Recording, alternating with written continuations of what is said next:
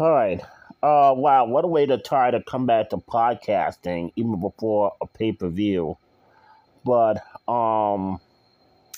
yeah, not only pay-per-view but also before podcast movement the homecoming. Uh so I've been stuck in the seat. Now it's got worse. It's gotten so worse that um ever since I went to the ER, I had to pick up a couple of medicines, and I can't do that because I'm stuck in the heat. I mean, everybody in the southeast and southwest is stuck on the heat dome.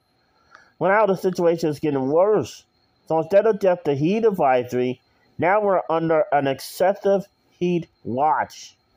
Okay, so that could mean that real field temperatures could go over 110, even probably close to over 115.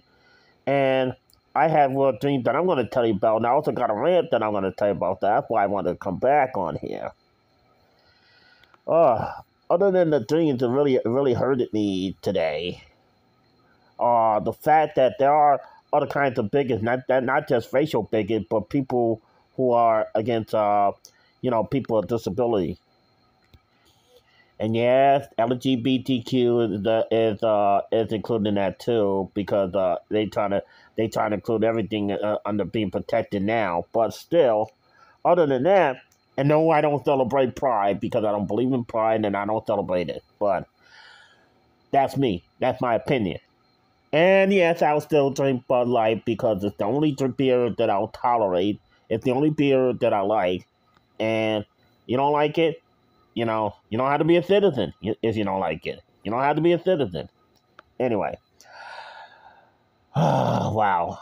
Okay, so yeah, so it was like ever since I came out the ER, it started to get hot, and I had to pick up my medicine, but I can't because it started to get hot, and then the longer that I wait for a lift, it's just the weather just be unbearable, and that was like.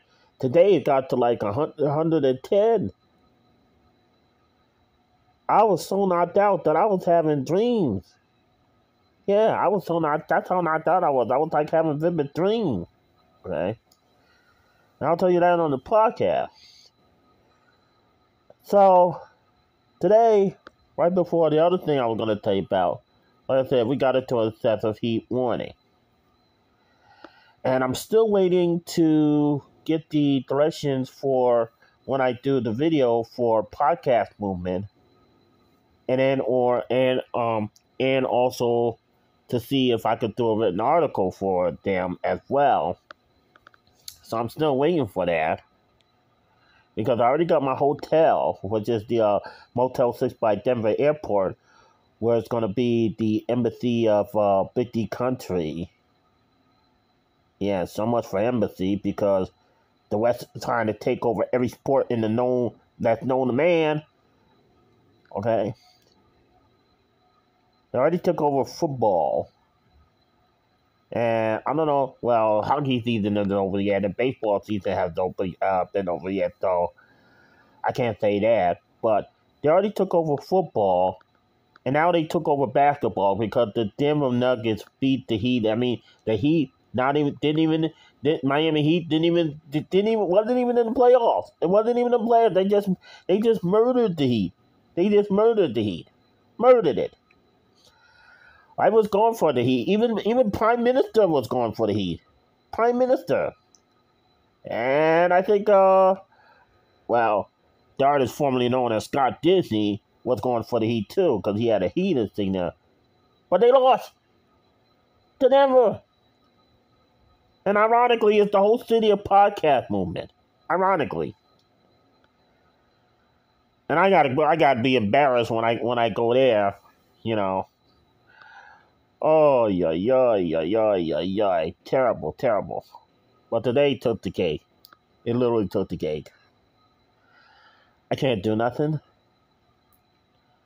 I've been sick off and on, and I almost nearly freeze to death because the air conditioner in the house stays at one temperature, close to 69, and then sometimes it goes freezing. I was talking to Chief Justice, and one night I was like freezing. I was almost freezing to death half to death. I'm surprised I didn't even have hypothermia. I could have been killed. I could have been killed in my own room. Ridiculous. Absolutely ridiculous. I couldn't turn it on. I couldn't turn it off like I wanted to, or I couldn't raise the temperature just a bit, just a tad bit, not too much, but just a tad bit, so I could at least be comfortable. No, it was just one comfortable. It was just one uncomfortable temperature. It was freezing. It was just literally freezing to the point that I almost could have died. Okay. So now here's where my heartbreaking situation comes in. I'm putting this person on blast. Okay. Here it is. August 28th is coming up, like right after podcast movement. That's way after podcast movement because I think podcast movement is ending on the 24th, and so it's on the 21st to the 24th, and the anniversary is on August 28th. So. I mean, yeah, I'm still probably gonna have flashbacks, but at least hopefully it won't be worse because I'm in a different environment. Even though these streams have been so vivid that I've been having lately. I mean, it's crazy, absolutely crazy that I've been having. I don't have no regular dreams because I don't have a girlfriend. And that Jennifer Lopez, remember that song, "My Love Don't Cost a Thing"? Obviously, she was talking to somebody else, but still, which was on me.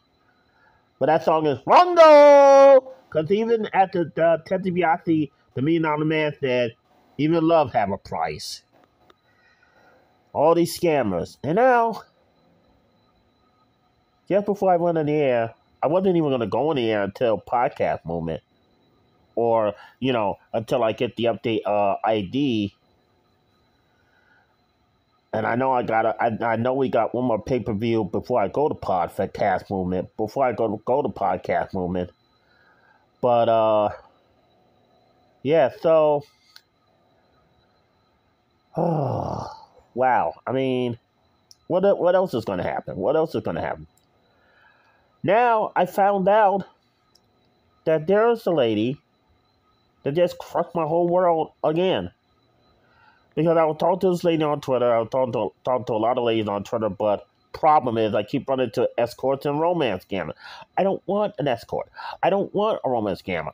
I want a new wife. Okay? Friends and benefits okay, but I also want a new wife. Come on. This was 7 years of hell. Now going on 8, I'm about to be embarrassed. When I come back from podcast mode, I'm about to be embarrassed because I've been a widower longer than I've been married. Some people got 20 years above me, 30, 40, 50, 60 years of marriage above me. Still together. And I had to be jealous of a family that was walking around in the emergency room, I guess either heading out or heading somewhere or whatever the hell they was going. And I had to be jealous because I was in that ER room by myself alone. Come on. Well, all right. I'm beating around the bush. I came across my first ever female bigot. Okay. Now, I had to get the name, and I will get the name, and the picture will go up on here. Her name is Allie, A-L-L. A-L-L. Well, you'll see it on the marquee. And and we was all talking, having a nice conversation, and on. I had to tell the truth, just like I told all the women that, like they was that, oh, well, what do you do for work? I said, I'm disabled. And I caught one woman, the one woman who just came out and said this, but I don't like disabled men. Yep. She's going on blast. She said, but I don't like disabled men. Yeah. So, not only the heat is killing me, but I just ran into a bigot. But before I forget, before I lose my mind and go crazy, let me tell you the dreams that I have. I dreamt that I saw, now I don't know where the hell I was, but I dreamt that I saw Michael Jordan, number 23. I saw the great Michael Jordan. I don't know how this happened, but I saw Usher again. Now, don't worry.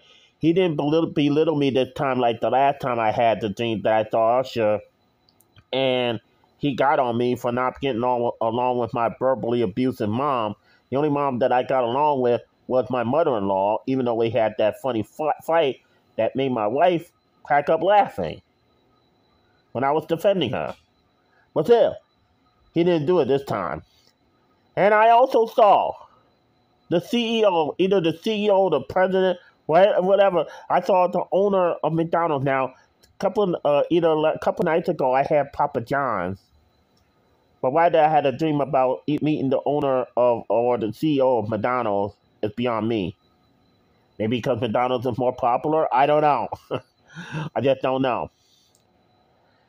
Then I almost was about to see Britney Spears. And I wanted to see her. I was like, oh, Britney Spears is coming. Britney Spears is coming. I want to see her. Maybe I could get a chance to date her. Maybe I could get a chance to date her. And I was trying to stay in the dream. Matter of fact, I felt myself wanting to stay in the dream. And I think I met some ladies, but they looked like they saw me and said that they were going to think that I'm ugly. So I pulled off a quick joke and they laughed, and I was satisfied with that. So I had to pull off a quick joke because they were going to say something like I was ugly or something like that. So I said, oh, shoot, I got to protect myself. Let me make them laugh. Well, I couldn't do it in this instance. I couldn't do it in this Twitter instance. When I met my first female bigot in the history of dating, in the history of trying to get married again, in the history, right before I blocked her, I kept the email, because I usually throw them all away. I kept the email. I said, I have to put this bigot on blast. I had to put this bigot on blast.